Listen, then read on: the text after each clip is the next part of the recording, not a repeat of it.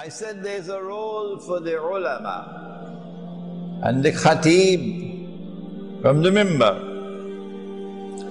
that the ulama must acquire that political knowledge and insight to understand what is happening in the world today. An alim is supposed to be someone outstanding. Innama yakhsha Allah min ibadihi al-ulama. Al-ulama'u warathatul anbiya. So the ulama, if they are ulama, must have political knowledge and political insight into what's happening in the world today. And they must stand up on the mimbar and explain to the people, so that as a result of what is taking place on the mimbar, we might be able to save the world of Islam from civil war. And finally, there is a role that every single Muslim must play. Wherever in the world you are, whatever the smallest effort that you can make, do make it to try to prevent that civil war from taking place. Now, let us turn to a more serious part of the subject. We said, but that's a strange view, isn't it? That the entire ummah, all Muslims, without a single exception, were all wrong, all misguided when they appointed and accepted Abu Bakr as-Siddiq as Amirul Mu'mineen and Khalifa. What a strange belief! That Allah subhanahu wa ta'ala is the one who appoints leadership. And Nabi Muhammad alayhi salatu wasalam communicated the leadership is restricted to his family. And it commences with Ali radiallahu ta'ala anhu. How do we deal with this doctrinal division now?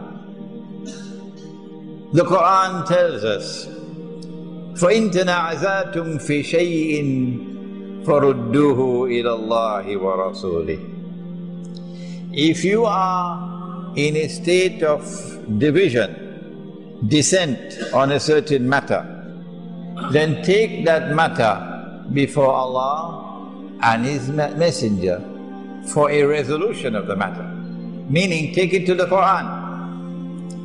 And only after you have taken it to the Quran, only then do you take it to the Prophet ﷺ, because the Quran comes first. The Quran is the word of Allah. So we say, in order to resolve, or to at least try to resolve this issue, and I know that there are many Shia who will be listening to this lecture, we say it must be taken to the Quran for resolution. And no hadith can be in conflict with the Quran. And if there's even the appearance of a conflict between what is in the Quran and what is in the hadith, it is the Quran which must prevail. What does the Quran say? We quote only 2 verses. It's enough. Allah subhanahu wa ta'ala gives a command in the Quran. Ya ayyuhalladhina amanu, O you who have faith in Allah, ati Allah, obey Allah, wa ati'ur Rasul, and obey the Messenger of Allah,